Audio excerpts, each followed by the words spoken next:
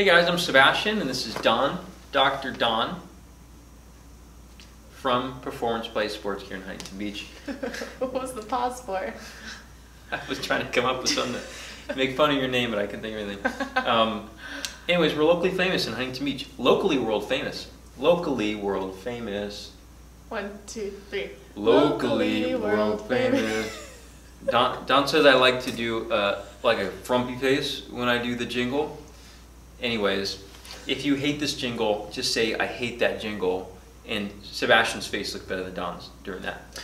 Anyways, we're going to cover a topic today which is really hot for people, which is that stabbing shoulder blade pain, like right in the middle of the shoulder blade. I'm going to show it on your back. Okay. You come this way. Actually, come closer to the camera. Oh, closer to the camera. So, just turn around. By the way, you didn't tell everyone to subscribe. Oh, okay, guys. Somewhere around the video, I guess it changes a lot. I don't know. There's a subscribe button. If you guys want more of the stuff that we're putting out. It's a circle. It's a circle. Cool. So now that I got Seb in a isometric split squat, shoulder blade pain. So here's his blade. Okay. Usually about somewhere on the inside spine. Blade somewhere in the middle, sharp stabbing pain there. Okay, could be up here, could be here, could be feeling like you can't even really point to it. It's just like in there. So somewhere around this general area is what we are talking about today. Right, and so some people describe it as a stabbing pain, a searing one. I had someone before tell me that they were so descriptive. They said, you know those old hand bores, like how you drill into wood but Yes. you crank it? She said it felt like someone was wheeling that into her shoulder blade, like consistently. So it can hurt pretty bad, and there's a lot of things that can cause it, but I think we're going to find you some easy wins today. They might or might not be stretches. We're basically just going to spitball this a little bit and show you some things. I might try to stump her, she might try to stump me, but we'll see if we can figure out what people typically ask. Cool. Okay. So do we want to go with the exercises that might work first, or movements that people complain about? Let's do movements that people complain about. Okay. I like that one. That hurts you? Mm-hmm. So that makes your shoulder blade worse. Mm-hmm. Okay, so we're playing the game of I need to help you. Mm-hmm. Damn it. Okay, go ahead and do it again.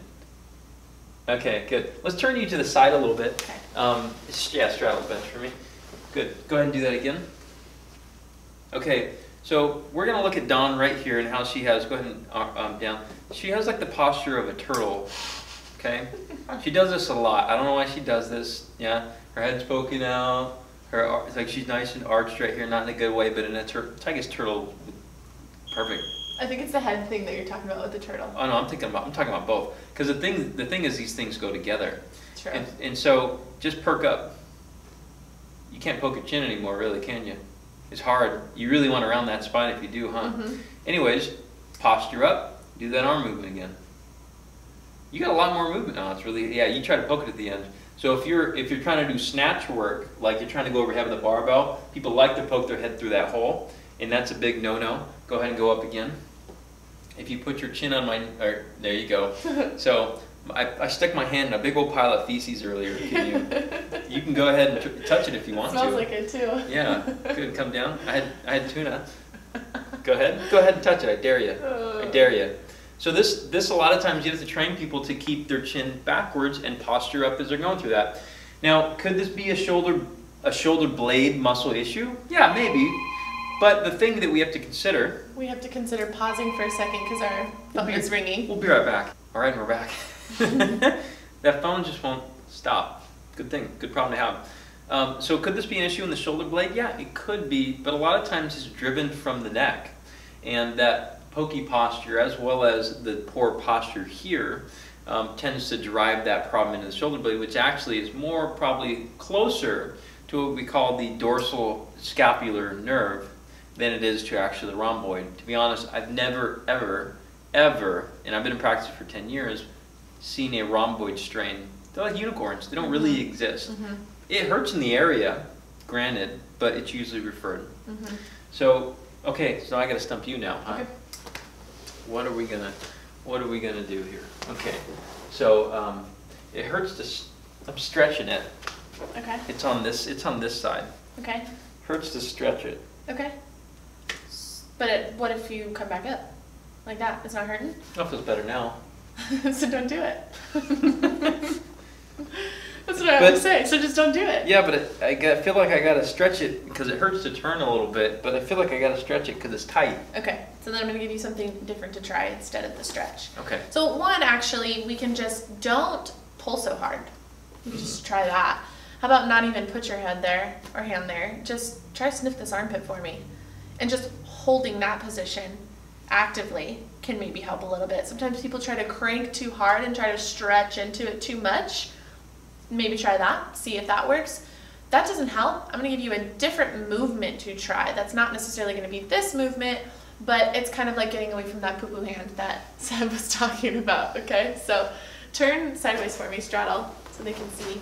That poop hand. We're doing the poop hand again? Yeah, but I think it's just a different, I call it give yourself as many chins as you possibly can. There you go. But I like your poop hand thing, so it's just funny. Don't let me hit you in the face. Don't let me hit you in the face with my poop hand. Or what is the thing? The kiss? You're getting away from a kiss from somebody icky? Oh, that ugly kiss? Ugly kiss. Like so that. if you'll notice, Seb's going straight backwards with his head. Okay? Not, I say give yourself a double chin or tuck your chin, and what do?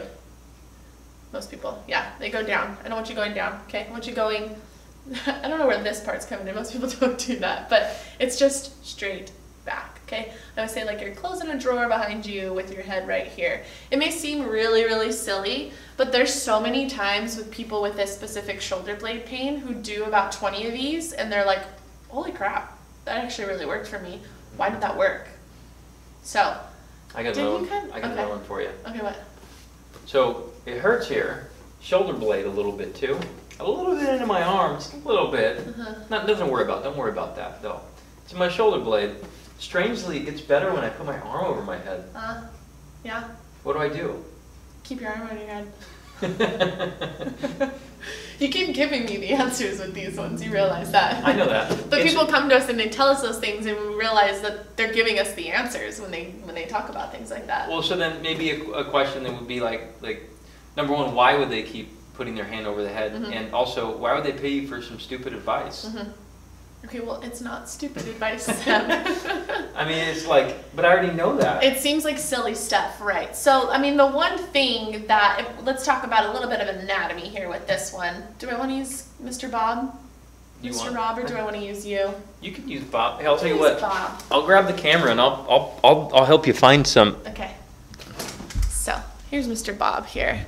Okay. We like using him because he's got a missing jaw, so we can see his neck. Let's turn him this way so we can.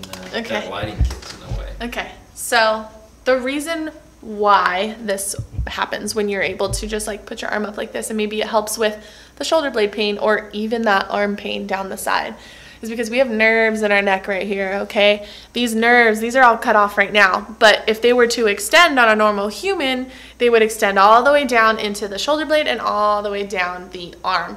Sometimes when they're irritated, sometimes when they've been stretched too much, they can cause referring pain into these areas, okay? So when you go up like this, it takes tension off of those nerves. Simply put, that's really as much as it does, is it takes tension off of the nerves by doing that specific movement. All right. So why would we tell somebody to just continue to do that, Zeb? Well, let me jump in front of the camera again, Don. So, strangely, a lot of people, I saw one person this week that he was kind of funny, like what we had him do, like imagine that he wasn't for this, but it's for something else. So we did all the testing and examination and everything, and lo and behold, this took his pain away every time, you know, obviously to get part of the body. And so he said, kind of like how I said to you, I've been doing this. And I said, what I want you to do is throughout the day, do it more. And he's like, ah, shit.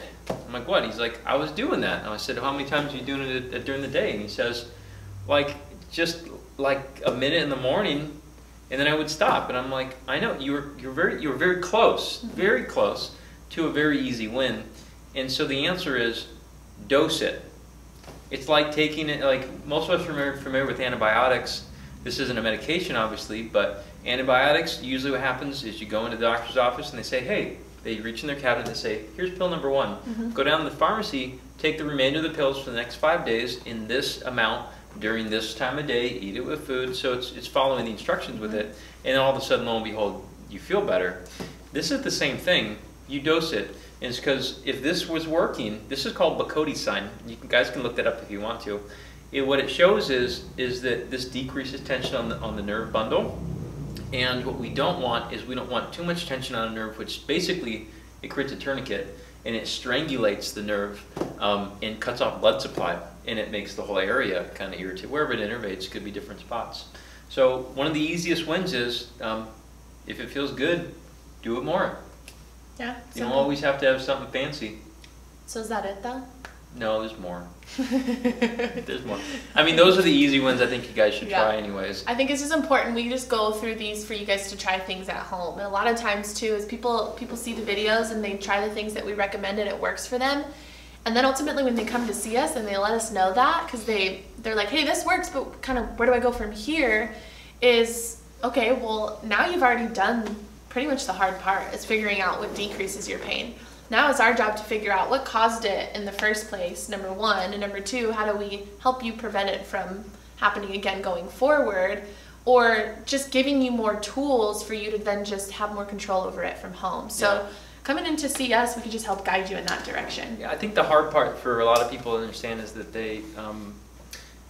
they're very aware when things come back over and over again that it gets very frustrating. But you know, most people have their first incident and it's not like it just tends to go away by doing something silly. You know, it works. But when it comes back over and over again, you kind of wonder, how do I stop this from coming back? And that's the harder part. And that takes a little bit of work and just a little bit of planning and just letting someone show you the way, really. But the body naturally kind of, sometimes you just figure it out. Like a lot of people do figure it out. They just need to dose it a little bit more. So if you guys are liking these videos that we're putting out so far, please comment below, number one, ask us a question, and tell us which of the ones you like. I'm sure everyone's going to like the Sniff My Dirty Hand one. And also subscribe to the channel. One of the corners is a little circle, has a P. YouTube loves to, over the years, change where the P's at. And so just click on that, subscribe to our channel. You get releases when all this stuff comes together. And also, too, you'll see on the channel that there's a search bar, and it says, what do you want to find? And we have over 500 videos probably on a bunch of these things. So just go through and look up squatting and deadlifting or shoulder blade pain or headaches or whatever you want to look up. It's the easiest way that you guys can get the free information we put out there because we have a ton of it. Remember, if you're in Huntington Beach, come in and see us. We are locally world famous. Locally world famous. I didn't hear you. Locally world famous. I like this at the end. We'll see you guys next time.